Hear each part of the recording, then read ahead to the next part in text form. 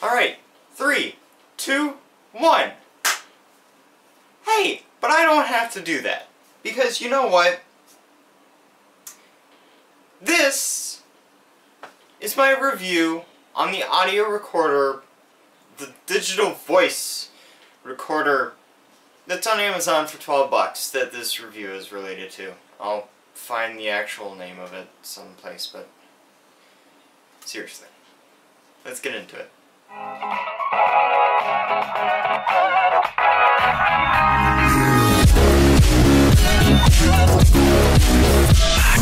Okay, so let me explain to you the problems with $12 digital voice recorders, which I'm actually using the onboard for my camera right now. Granted, this son of a bitch paired with my lav mic, which I have laying around here somewhere, but this paired with my lav mic was a great pair. I loved it, but the fact was that it would just stop recording. And I have had to cut out hours of footage that was supposed to go on my channel for you guys. And I'm going to leave a little snippet of what it was supposed to be. So I'm going to shush right now, or in a few seconds, after I explain what's going on. The next clip that I'm going to show you guys is essentially the lineup, I guess I could say, of what the audio is on the onboard camera, and this is for the Victor build, what it is on the onboard camera compared to what the actual voice recorder caught. So I'm going to play that clip for you guys, and I'm going to play it in like sequential order or whatever. So go ahead and have this a listen. Alright, so moving along to storage. As Linus always says, get hard state storage drives so that you can have your boot SSD and all of your main programs on, which is what I done. I went with the ADATA 120 gig SSD, and this is the SP550 model. Now I also went with the latest version of the Toshiba X300. Okay, so you listened. I don't know if you were impressed. Like, the audio quality is great.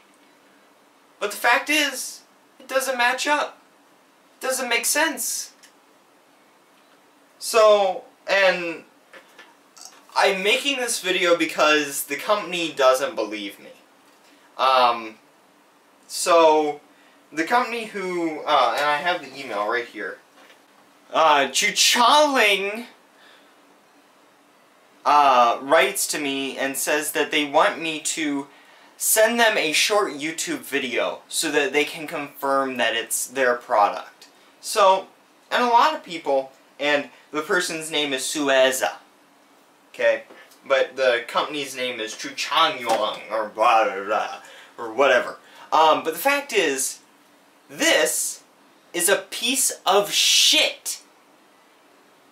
Do not spend 12 bucks on that. Guess what? You have a smartphone. Pay $17 for a lav mic, and then buy, you know, a little extension. A lot of people are buying the ones from Rode, some are buying the ones from Audio-Technica. It doesn't really matter. I'm going to buy one, and I'm going to put it in my phone, and then there's a free application called WavePad Editor Free. And it's completely free. Like, all you do is hit the record button, and then you can do your sync up, and because you have that adapter, it'll work with your phone. And I mean, you already have, you know, your $300 or $400 phone, so what's the problem? Like, I paid, where is this piece of shit? There it is. I paid 12 bucks for this plus 15 for my lav, wherever the hell it is in this room.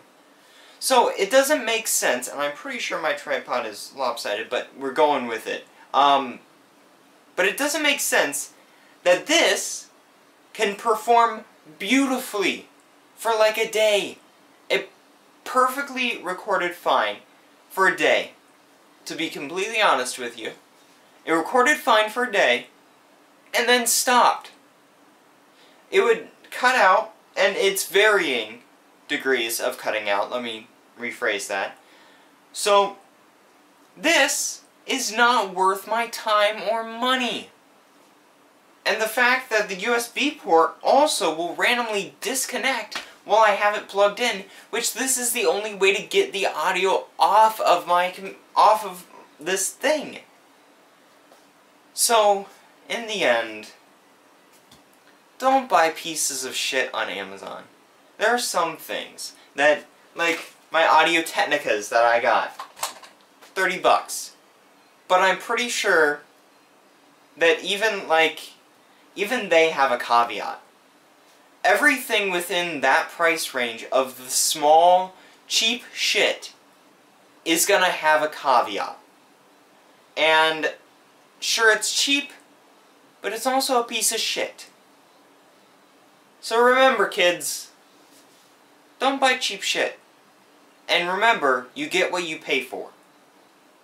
So, that's it for this video. This was not scripted, although I used more, less uhs and ums in this video than normal. I guess it's because I'm passionate about it.